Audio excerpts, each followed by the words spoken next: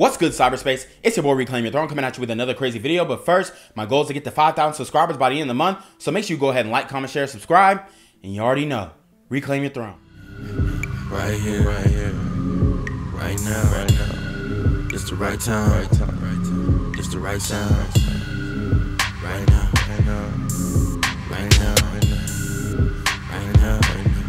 Tell the whole pipe down. Tell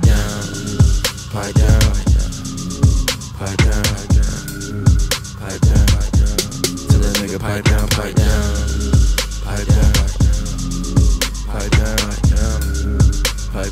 So guys, we have to get into this video. We have a woman who appears to be Hispanic blaming white people because she's overweight. Let's get right into it. I'm gonna prove to you why white people are the reason I'm fat today. If white people didn't go looking for spices, then various sea routes to Indian subcontinent and Africa and other places of the world would not get discovered. Jesus Christ. I know she is not going all the way back to colonialism. Look, the reality is people naturally are curious, okay? People naturally are curious, so you're going to have explorers who wanted to travel, who wanted to find out how large the world is, you know, what different land masses and land bodies are on this earth. You want to be knowledgeable about your surroundings and the actual people in this earth. And there was a lot of confusion and there was a lot of lack of understanding or ignorance, if you will, back in the day when it comes to people of foreign lands. So I mean, this is an easy cop out for a lot of these chicks. Oh, well, you know, I wouldn't be this because of that. I wouldn't be this because of that. Even in the community, oh, well, I wouldn't be, you know, broke if it wasn't for slavery. We could all play that card. But what you have to do is take accountability for your actions and for your life in your current status as a human being right now. And she is trying to deflect and defer that accountability onto a whole racial group when, you know, there were only specific people who actually went and colonized these lands. It's not all white people who decided to do that. Most white people couldn't even afford to travel overseas back in those times. And if they didn't get discovered, then East India Company would never come to Indian subcontinent. And if they didn't come, then the fertility of the land would not get destroyed because they forced us to cultivate tobacco and dyes and opioid, things like that. And that destroyed the fertility of my country. Maybe she's from India, actually. I'm not completely sure. I think she said India. So now she's talking about the fertility of the land. And yes, there was definitely overcropping, I guess you could say. They exhausted the land. But the good thing about that is that you can always figure out ways to make that land fertile again. That's the reality of the situation. And there were great famines throughout all of history. So to just blame that on one racial group, I think is pretty unfair.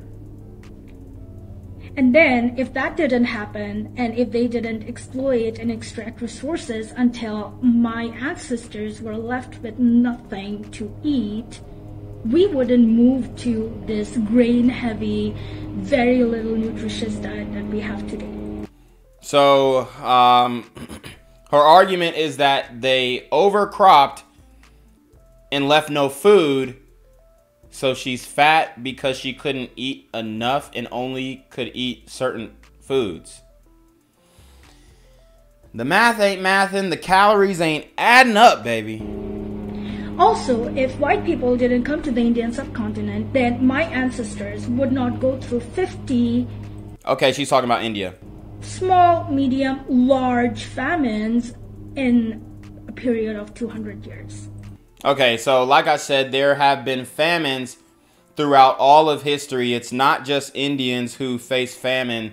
As a matter of fact, the Chinese face famine. Even people in the Middle East face famines. Africans face famines.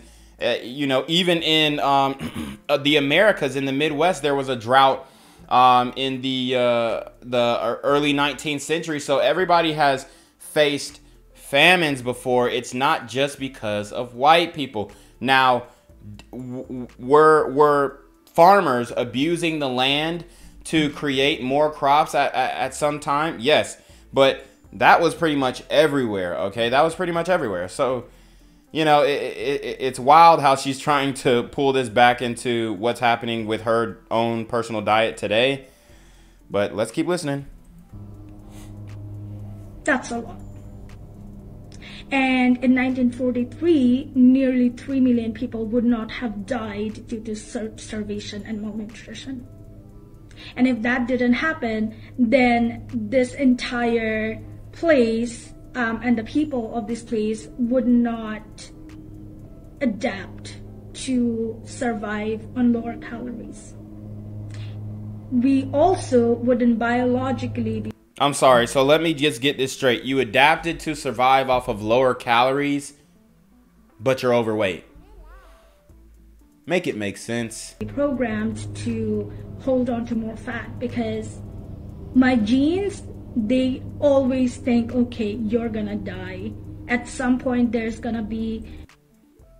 Guys, you don't have to be a geneticist to know that your genes are not thinking in their mind, oh, at some point you're gonna die. Like, even if we go to like the life expectancy of the average hood dude, your genes, your DNA is like, oh, you know, my uncle got shot 3 years ago, so I'm up next. Your genes are not like actively thinking about your future. They react to what you put in your body. Now, obviously, you can have genetic mutations that you know, hinder you in certain ailments and whatnot, like diabetes or all these different things. But we're not talking about that. We're just talking about the reason why she is fat. And the reality is, if your family experienced famine and droughts and food shortages, then shouldn't that mean that you should probably be more skinny? That your genes were thinking, hey, we ain't gonna have enough food today, so whatever we get, we are going to savor it. A famine, you will not have food and you're gonna die. I would also not be prone to diabetes, high blood pressure, heart diseases, and all that other things. So yeah, white people is the reason why I can't lose weight. Jesus Christ. I mean, and this is Indian women. I was actually debating like this Muslim guy.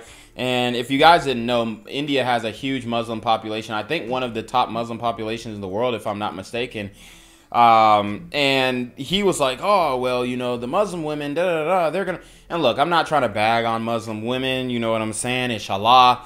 But at the same time, it's like, once they come to the West, bro, it's a wrap, okay? You could say they're going to hold on to their tradition. They're going to hold on to their culture. They're still going to cover up. Dude, do you know how many women who were from Muslim countries, they come to the West and they, you know, with all due respect, inshallah, but they hate the idea and the concept of Islam and the restrictive... I'm not saying that Islam is restrictive, but I'm just saying from their perspective, the restrictive mindset of the old guard of Islam, they hate it with a passion. A lot of the women who come over here from those countries completely rebel, okay? Just like a lot of these Southern Baptist girls who were locked in the crib and whatnot. What happens to them is they turn out to be freaks when they get released to college, released to the world, released to the streets, and that's what happens, okay? It's no different from Muslim women.